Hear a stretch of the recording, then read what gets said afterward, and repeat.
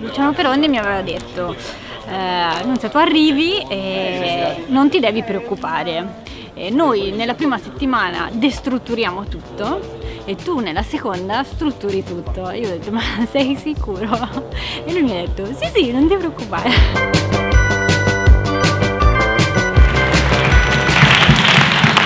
Il 12 giorni c'è stato un laboratorio in cui si è inventata una scuola nuova a Bari, partendo da un bando di innovazione sociale vinto, e si è deciso di invitare 100 persone da tutta Italia e dall'estero a definire questa scuola, senza lasciare niente di predefinito. Il risultato di questo laboratorio è da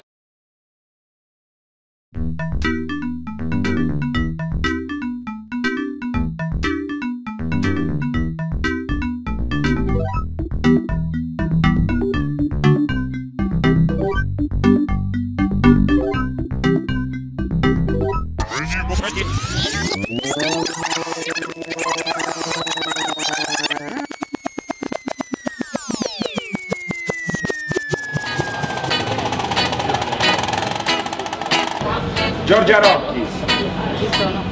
Paola Sorrentino, Paolo Musano. Queste 2 settimane sono state molto belle. Abbiamo lavorato insieme tutti quanti. Siamo stati 2 settimane, 100 persone. Siamo anche divertiti. È stata un'esperienza molto particolare. Io credo che sia difficile dire è andata bene, è andata male. Pensavo di trovare delle persone incredibili e le ho trovate. È stato molto bello confrontarsi con altre persone. Un sacco di relazioni tutto il tempo. Tante teste diverse, con diversi trascorsi. Un contesto che è aperto al dissenso, che è aperto alle diversità, che accoglie le risposte di ognuno. Entravi in questa dinamica, ti sentivi quasi smembrato, no? È stata una bella sfida di riuscire a far emergere i punti di vista e le problematiche su temi su cui alla fine in molti di noi avevano anche punti di vista profondamente diversi. Io credo che non sia stato molto facile, credo che ci sia stato un bel flusso continuo di cambiamento. Ci avete smontato per poi ricostruirci tutti assieme. E la cosa che mi ha colpito più di tutte è stata il coraggio,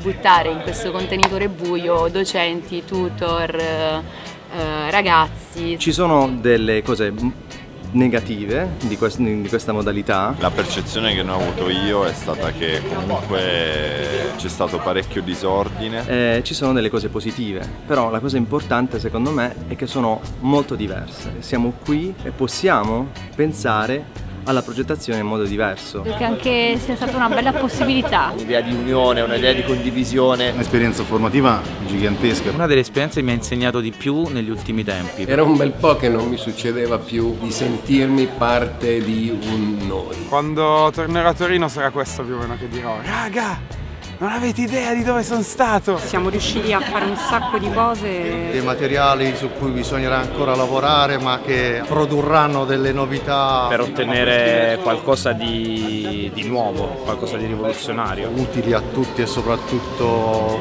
alle università o agli istituti di formazione. E adesso per me questa esperienza finisce con un inizio in realtà.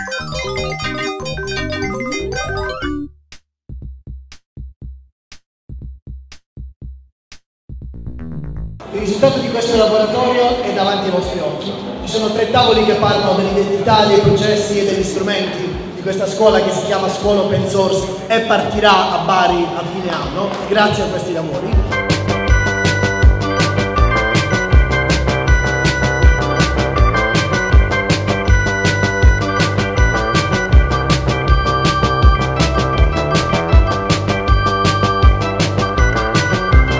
Formato un'idea collettiva che ci accomuna tutti dopo un lungo percorso, molto faticoso. L'abbiamo messa sul tavolo, è stata decostruita ai minimi termini. Questo è stato per certi punti di vista anche molto doloroso. Poi piano piano, quando nella seconda settimana siamo andati a ricostruire come se fossero dei Lego, tutto quanto è stata una gioia immensa.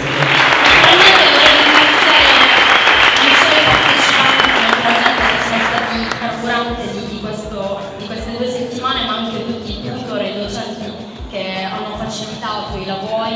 La scuola mette a disposizione reti, spazi, know-how e possibilità. Cerchiamo persone che vogliano provare a fare ricerca con noi. Costruiamo assieme nuovi modelli per testarli, metterli in crisi, farne di nuovi, senza paura di sbagliare. Pionieri di un mondo nuovo, protagonisti di una nuova storia che stiamo scrivendo insieme. Grazie.